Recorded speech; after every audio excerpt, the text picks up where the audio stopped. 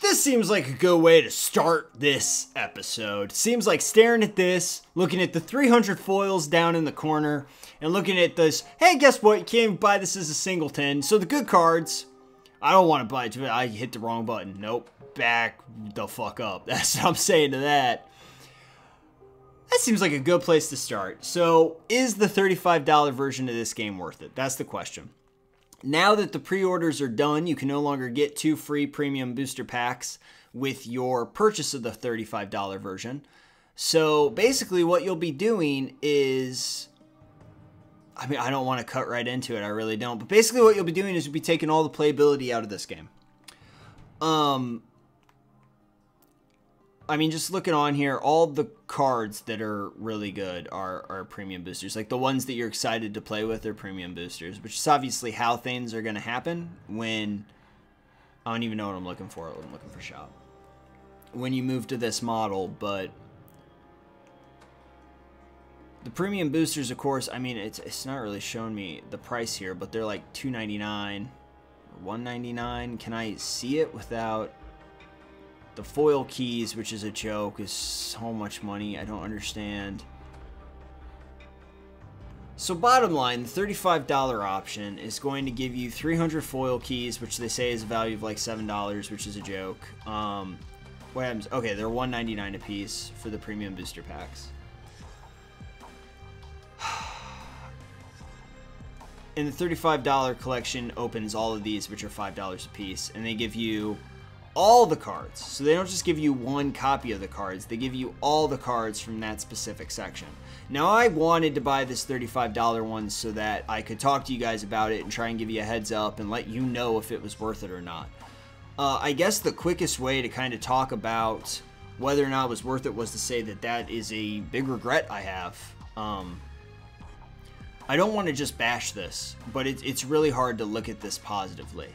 A lot of the game is playing through the story and unlocking cards, which is going to be slow. You know what I mean? It's not going to be super quick, and it's going to take some time for you to do that. But that's what the game is. That's the fun of the game from the single-player campaign perspective, because now all I'm doing right now is just trophy hunting, and, you know, and now I'm trying to look and make sure, yeah, so we get guild gates, but do we not get good lands?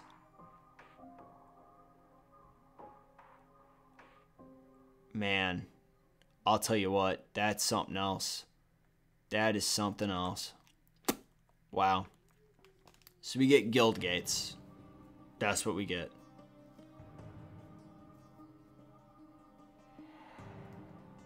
I gotta take a second. This is just...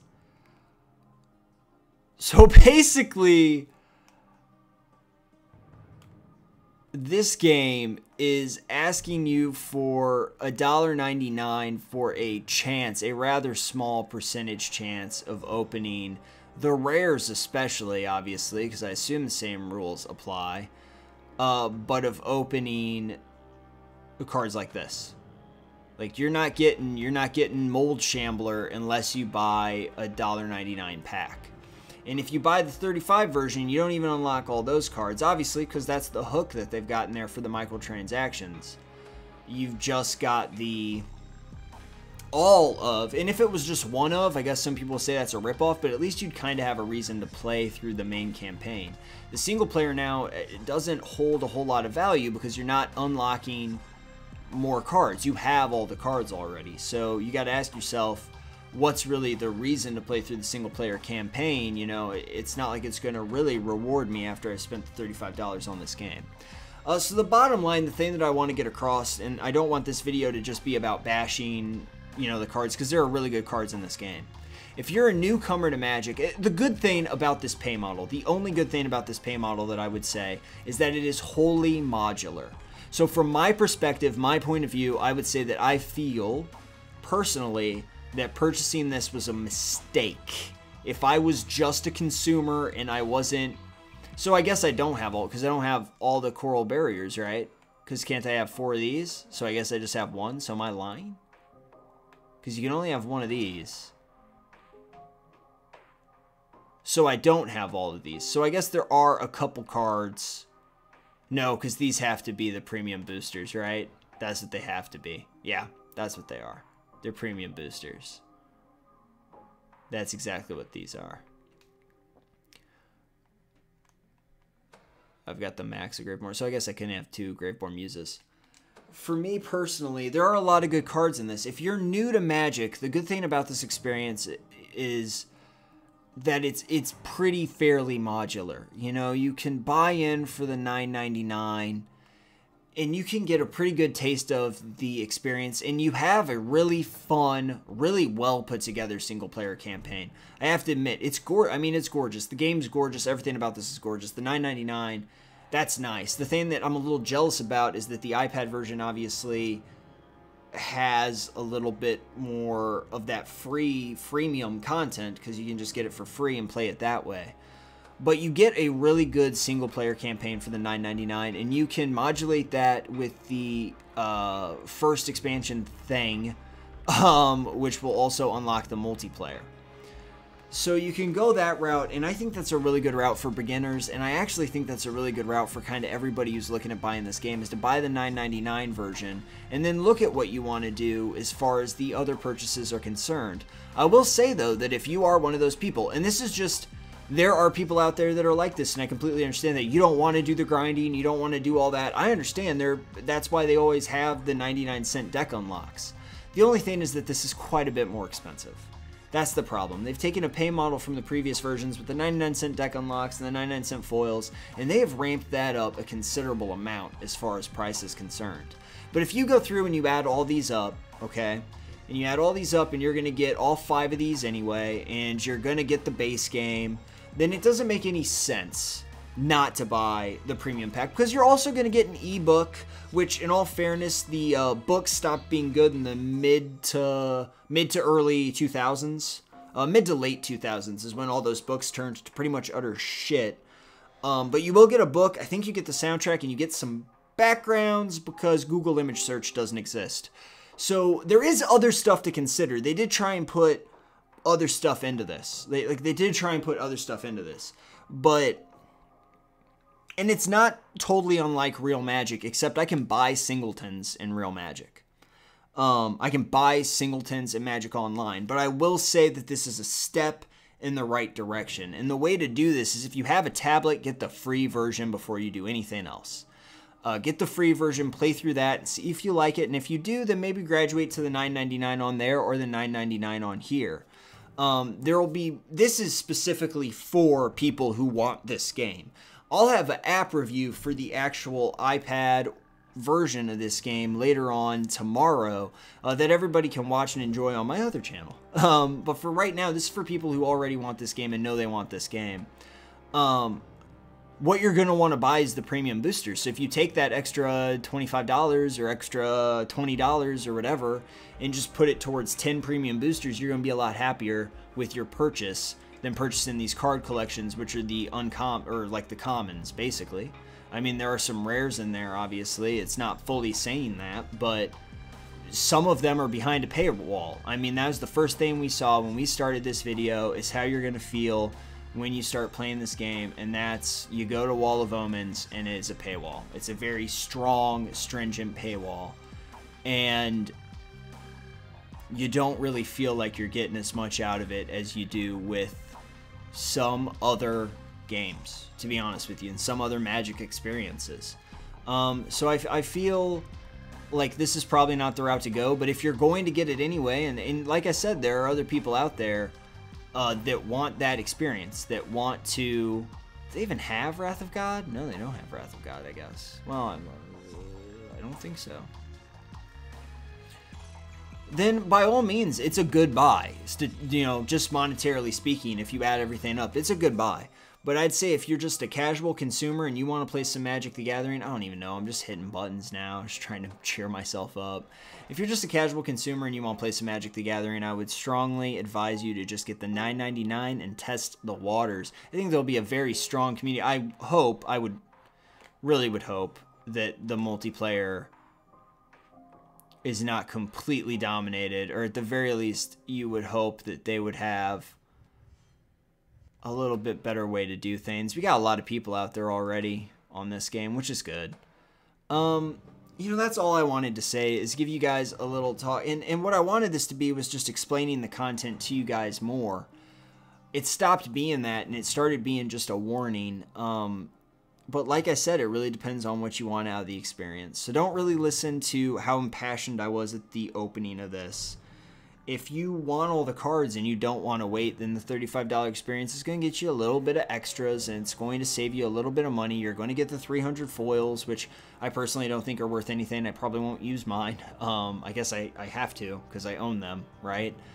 But just to my mind, I would say to save that money and maybe spend it on the premium boosters, because there is a lot of fun to be had to pop booster packs. And buying this $35 thing is going to take the fun of opening booster packs out of the main game.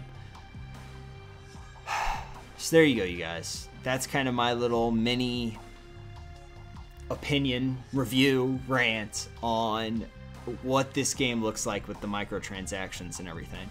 I hope it helped you out. Sound off in the comments. I know a lot of people are already talking about it all over the internet about how this goes, and it's a step in the right direction because it's a step towards replacing Magic Online. Magic Online is the ugliest effing thing I've ever seen in my entire life. It is abhorrent. It is the worst UI. It's horrible. It is not good. So this is a step in the right direction to getting rid of that flaming pile of trash and just kind of having this be the online Magic experience. So it's getting there, but I need to be able to buy singles. I need to be able to sell my extras. I need to be able to trade. If you're going to sell me booster packs for a shit ton of money and then tell me that I can buy full sets for a shit ton of money, then you need to give me some options. That's the only thing that I would say from a personal standpoint and a personal opinion. For right now, I just want to thank you guys for watching this video. If you agree with me or you like what you saw at all, be sure to check out some of my other videos. And if you like those where I'm a little bit more chipper, be sure to subscribe, because the subscribers really help us out, and there is nothing but fun Magic content on this channel. Tech Daily Duels means you get a duel every day. And I always try and stand by that. I think I've missed like 3 or 4, 680 videos on this site, or on this channel. So lots of backlog in case I miss a day here or there. I hope you guys enjoyed this episode. I hope it helped you out. Maybe it helps you not make what could be a mistake purchase. And that's really what I want this video to do, is just kind of enlighten everybody and let them know what they're buying and what you are buying one more time, to try and get back to the purpose of this, because I was pretty upset when I started. What you are buying is all these different cards. So when you go and you write bumper through, I guess when you, how the hell do I sort by all? Okay. Oh, you can even just look at the premium and see what you don't have. That's real cute, game. That's real cute. There's not even a ton of premium cards that are good. Like, what would I want? I just want 8 Think Twice, and that's it. Skullcrack's pretty. Actually, there are a couple of these that aren't terrible. Skullcrack's a Graveborn music good all day. Is there a way to do that? I don't know. It's going to be interesting getting into the meta. It's going to be interesting. It's going to be a lot of fun. This is going to be a fun game no matter what. So, check it out. Let's have a good time. Let's try and get past this stuff, and let's let them know what we want, because it's not, we just have to have the right messaging when we as a community complain about this to Wizards of the Coast. It's not that we don't want the booster packs, because I think I speak for everyone when we want a real Magic the Gathering experience online. That's what this is, you guys. This is real Magic, except for the caveat that you are cut off at the kneecaps. You are hobbled. You're not able to sell back cards. You're not able to trade. So it's not real Magic, and that's the thing.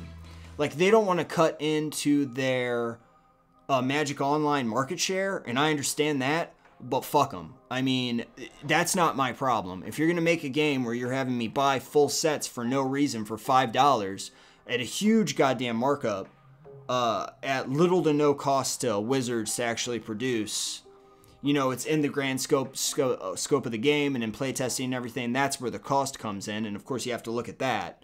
But I'll buy this stuff all day, but don't take away the meaning of the single-player campaign, and then don't hobble me and not allow me to do things that people do with a trading card game. A trading card game. Let me trade, let me sell, let me do my shit. That's what I want. And that's what we need to say to Wizards of the Coast. We can't just be like, oh, we didn't want, because we did want this, you guys. We've been asking for this since the first game. Well, you know, at the very first game, we were asking to not be able to play sorceries at instant speed at people's end steps. But since then, since they've polished it up so well, we have been asking for this. This is what we wanted. Don't be so upset by the weird nature of it that you lose sight of the fact that this is the game experience that we wanted when we signed up for this thing. We just want the real experience. We don't want some half-done bullshit where the only half that's been done is the half that gets them the most money. So just be sure to be, when you vocalize this, and I'm sure you will vocalize this to Wizards, you'll vocalize this around the internet, just be sure that you're angry about the right things and that you're asking for the right things, because this is actually, this can work. We can get there together. 2016 or whatever can start work. They could even, like, they could even update this, which I would not hold my breath ever for them to do that.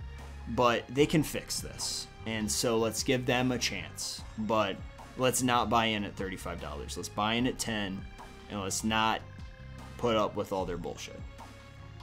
Oh, thanks a lot, you guys. I hope you enjoyed this video. I hope it helped you out. I'm gonna get off my soapbox, put up my vestments, because I was preaching. And, shit, I'm gonna let you go so I can play some more Magic. Check out the channel, and I'll see you all next time.